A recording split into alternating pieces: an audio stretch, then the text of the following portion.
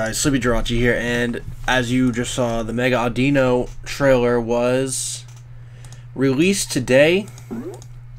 I have many opinions on this.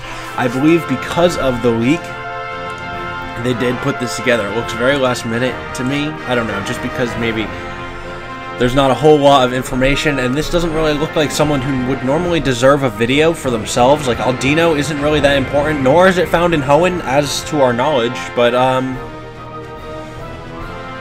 I think that's really interesting that they decided to, to show this. Audino doesn't really, I don't know, like, Lopunny, Audino seems like the kind of Pokemon that would be revealed in Koro Koro. Not by the official Pokemon channel. I just feel like there's something very off about this, and it must be because of the leaks. No word on Slowbro yet either. I haven't done actually my like ideas on Mega Audino, or for that matter, a lot of the recent Pokemon that I should have been reviewing or thinking about, you know.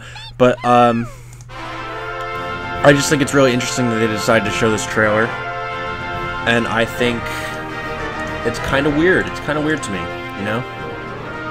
But I guess we'll see how I don't know. I don't know, man. I don't know.